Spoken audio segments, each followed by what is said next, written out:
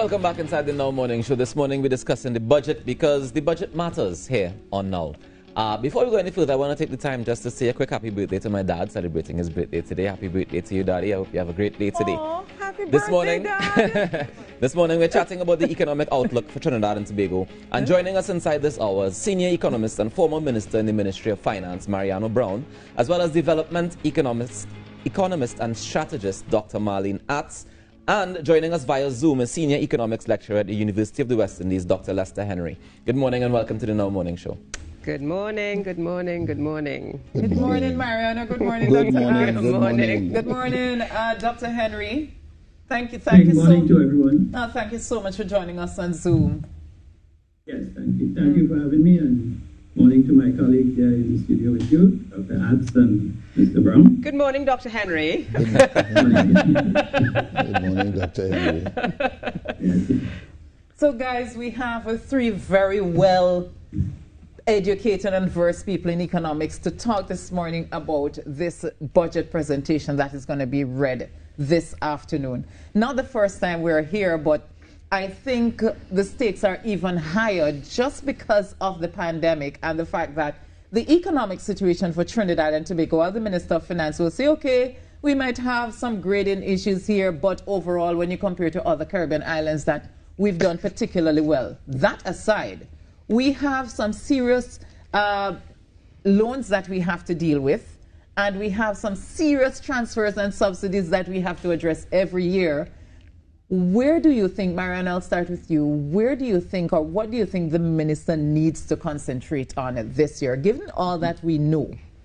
Well, the minister is in an unenviable position. Any minister of finance in this sort of trouble, you can't please everybody. So what to do? You just simply have to press on. The critical issues remain repositioning and adjusting the economy to a new reality. The reality which says that energy is not going to be the dynamic sector that it was before, and therefore that means a focus on the private sector.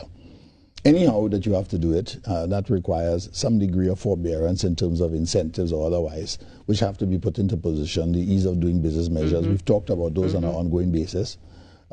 We have to deal with plug some of the gaps in the government's expenditure position. And when I say plug some of the gaps, let me reverse that. We have to close some of the gaps, right? In the sense that there are a lot of items perhaps that the public should be paying for, that we should be paying for. Water is one of them. And we have a tendency to leave things. We take a long time to handle them. For example, all the restructuring loans with regard to OWASA were agreed in 2011. This is 2021. 10 years later, and we haven't gotten around to dealing with anything that we need to do on an ongoing basis. That costs $2 billion. We haven't really dealt with the petroleum subsidy position. The prices have gone back up. The opportunity for liberalizing the market, in a sense, has been lost. You liberalize the market when prices are low, and everybody gets accustomed to it. When prices high, people understand that this is what they have to pay. Well, they haven't done that. So the bottom line is that prices have gone up.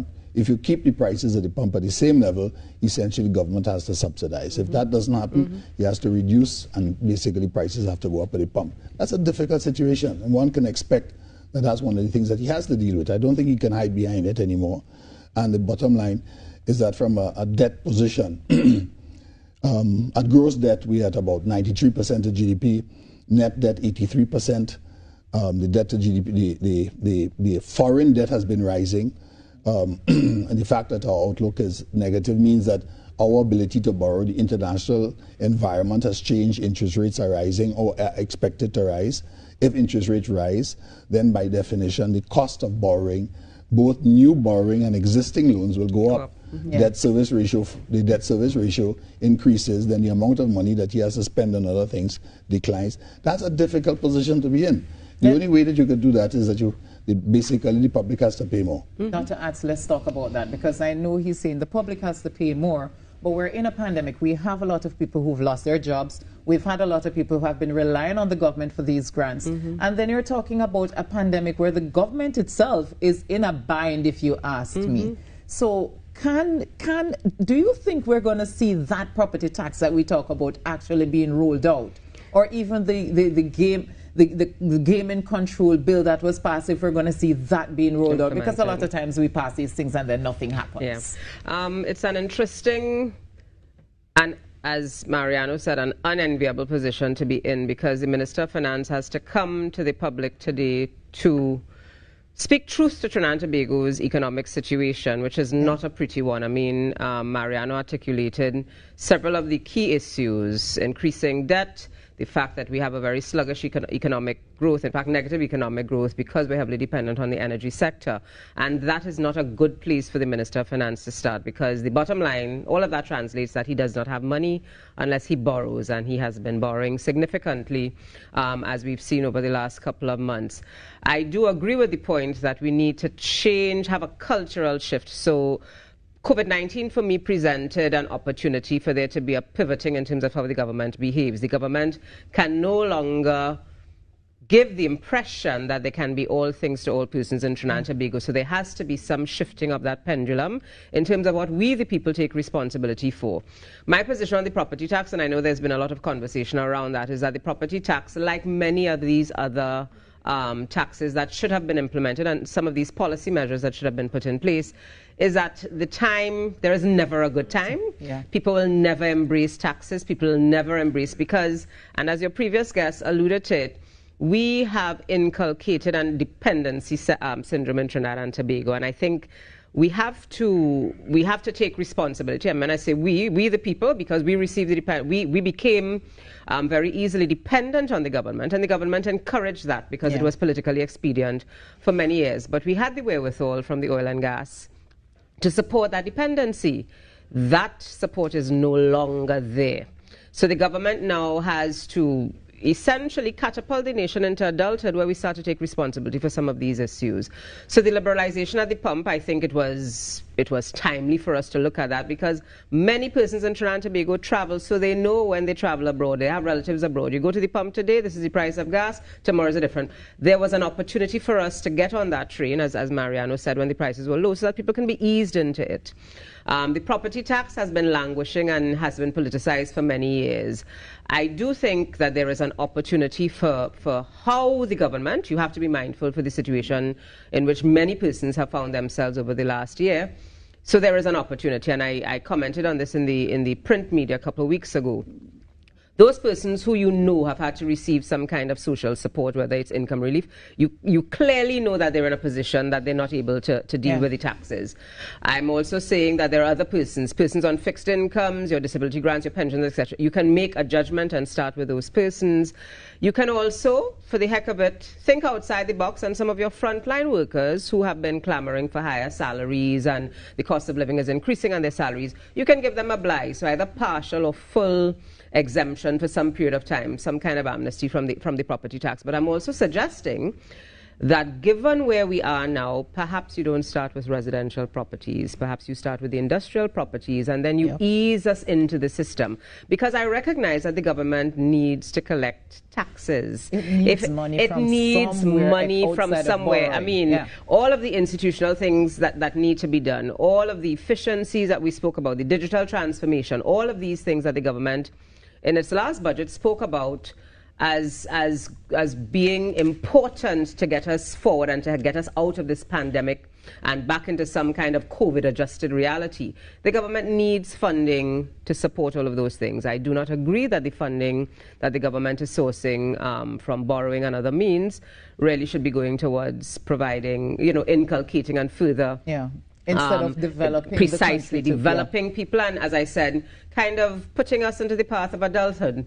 Really, I don't think we're ready culturally. We're not ready culturally, but it has to start at some point in time, because the writing is on the wall. The government really is hard pressed. I am keen to see what the Minister of Finance says this evening, if he says anything significant, because of course a lot of the conversations and the details will come out in the various ministries when they make their presentations. But I'm really keen to see how he's going to navigate the conversation this afternoon in terms of those headlines that he's going to put out there. But certainly this is a time, if never done before, this is an opportunity for us to pivot and have a different approach to how we manage our circumstances. And Dr. Henry, not to leave you out of the conversation, we have a services sector that contributes over 60% of GDP.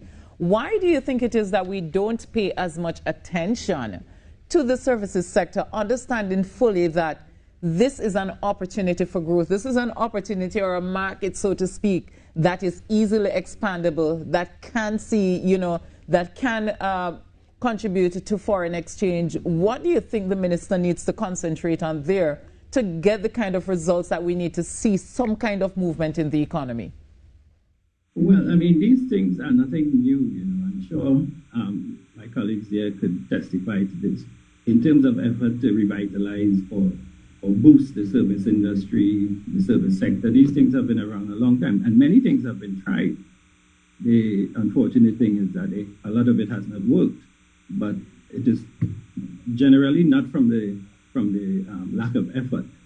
I have sat through a lot of budget discussions and budget presentations and so on, where incentives were given to all sorts of industries in this country, right?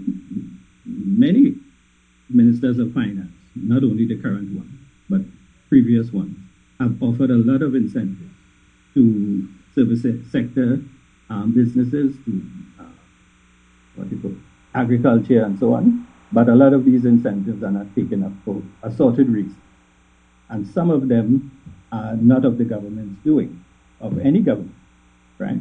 But I want to touch on the issue of the debt and the borrowing, because I think this is very important. Because a lot of people are saying that we're borrowing too much and that the borrowing is unproductive, right? Which is a kind of classic textbook economic approach. But if you look at what the government has borrowed to do, right? In recent years, this current government borrowed a lot of money to keep people employed, to avoid social and economic dislocation, right? When the government came into office, and everyone knows and agrees that we were facing a financial crisis in terms of the steep drop in government revenue from energy prices and so on, right? Now, the government could have made a decision, as some were advocated, to go the way of structural adjustment, bite the bitter pill in 2016 and cut spending by significant amount and so on. Now, what would have been the case if the government had followed that path, right? And basically become, those of us who are old enough to remember, NAR 2.0. And sometimes I wonder, when people talk about unproductive borrowing, if they are considering social stability, economic stability, as being something important. Because many of us... Dr. Henry, let me challenge you on that. And I'm not the economist here. I'm just a journalist. Okay. But I am saying that, yes, I do believe there can be unproductive borrowing, because the reality is that money comes into the country. It goes to people and it goes right out, and there's no improvement. It's like the whole mantra that people have, that you either feed a man for a day or feed him for... improvement in what? Or you feed him for a lifetime. So, no, but no improvement in what? You said no improvement. Well, there's no improvement in the economy. It's literally what I would consider dead money. So I don't agree with you. You give me money today, you feed me today, I'm still hungry tomorrow, and the country has not improved so that I can learn to feed myself. How are you saying that the country has not improved? Based on what? So on what basis has it improved, I'm asking you? When you borrow money and give it to people who let's say people who are in need of a meal, and people who, so you give these grants, how has that improved the economy? First to begin, I was talking about the social stability. In the last 20 years, let's say beginning in 2000, with the increase in revenue and a lot of social programs that this various governments in this country implemented, have benefited significant amount of poor and underprivileged people. That is unquestionable. Now, the question that my colleague raised, both of them in a slightly different manner, is that, well, of course, some of these things we may not be able to sustain them, given our current situation, which I agree with. I have no problem with that. But the point to say that people didn't benefit from it, or how it has been no improvement, is just not true. Yeah. I mean, that flies in the face of all reality. Well, if I might just add, just to come in, I understand the issue of social peace and the fact that if you're borrowing, in a sense, to deal with that. But that's not There's not an inexhaustible supply of borrowing that allows you to do that. Agreed. And we've seen it happen in other countries. So the question is, when do you stop and when do you start making the transfer? When it's too late, where the cuts become deeper and harder, or do you start weaning or reducing them? That's one. The second part of that has to do with, we talked about whether there were any benefits. So let's start off with the presumption that government spending was meant to alleviate poverty, was meant to reduce it. So therefore we should have some idea of what the poverty gap is, how many people we're talking about, right? How many people have moved out, where are we? It's a measurement concept for the very simple reason that it could be a moving target, but bottom line is that we have to have an idea. The population is 1.4 million people. How many people are in the poverty trap? How many people have to be dealt with? What is the graduation provisions? How long are we going to do it? How many, what is the income level at which we determine and define poverty on an ongoing basis? And what do we do to address it? Now that requires some degree of targeting. That requires some degree of assessment, measurement, right? The issue that we have with the Minister of Finance now and with the government is that if that was so in 2015, right, we knew what the position was. Here we are in 2021, 6 years later, right? Do we have a definition of what we are dealing with? The answer to that is no. That is not acceptable. That is not sustainable. And if I could jump in here, Natalie, just to make a fairly cogent point that I've been articulating for time immemorial. I know certainly since 2015, when I was at the Chamber's post-budget conference, I spoke about this. The issue of CPEP, for example. A laudable initiative because it is meant to address those persons who are at the lowest rung of the society, originally targeted towards female heads of households, etc., etc., etc. But I've always advocated that CPEP needs to graduate people out. You can't be what Pat Bishop used to call a CPEPer for life. All right, and I think that is part of the conversation. I understand the point that Dr. Henry is making because it's become cliche to say now you don't want to leave anyone behind, but at the same time you also have to help people self-actualize and to grow into their own persons. Yeah. So I go into the CPEP program, and I've articulated this in 2015. I've had fairly recent conversations with some of the executive of CPEP because, you know, they misinterpreted something I said. But there needs to be an opportunity for the persons who work, the women and the men who work in CPEP.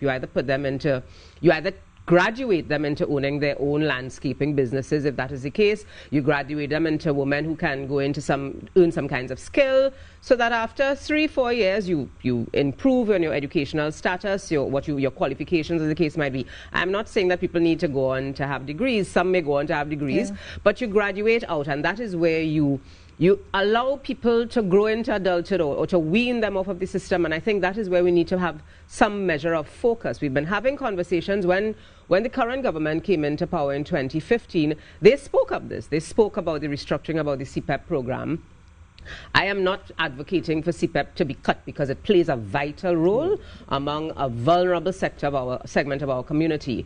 But you have to have systems in place to allow people to be weaned off of the dependence on the government, particularly at a time where it is very clear that the government is no longer in a position to support the numbers of persons that it used to support in the past. And that also goes, that conversation goes for the conversation around subsidies and etc. for the state enterprise organizations. So that is also part and parcel of the conversation. So Rokas, what do you think? Because I mean, you know, when you say CPEP, people get antsy It's not just the CPEP aspect of it, is that yes, this is a great example, but again, I go back to what I was talking about in the last hour, where we have to ask ourselves, how much entrepreneurs are we going to continue to build?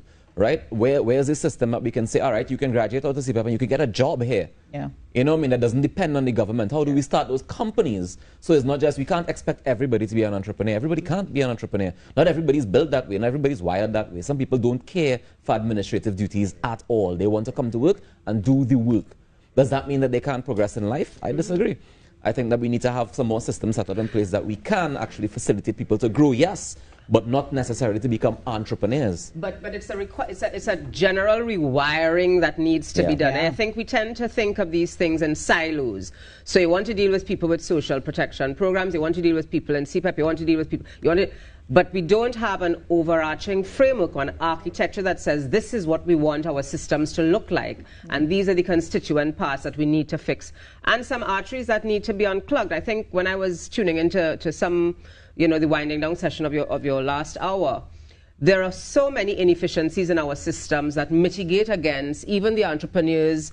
If I want to be an entrepreneur, if I want to be creative and to be active and to export Carnival, export my brand, how do you do it? There is no institutional framework or architecture that takes me and holds my hand and says, okay, this is how you can do, these are the forms to sign, etc. As Harker said, is that let's say even if you have the fashion TT and the export TT, is that it's government run, and you need that private entity to come in and to help so that you can see, because as you said, Nigeria is begging for artists from here, but the artist, the Trinidad who is coming up from Chaguanas, he probably doesn't even know the first thing to do to move from to navigate the system, even to get that class, whatever class of visa. Exactly. And that's some of the things that we still have to mitigate and have to look forward to seeing how we can adjust and make them better and improve them. But this morning we want to hear what the people on the ground have to say. So far we've heard them say that they are more interested in getting better food prices. That's one of the things that we heard inside the last Vox Pop. We're going to stay tuned to see what else people are saying on the ground.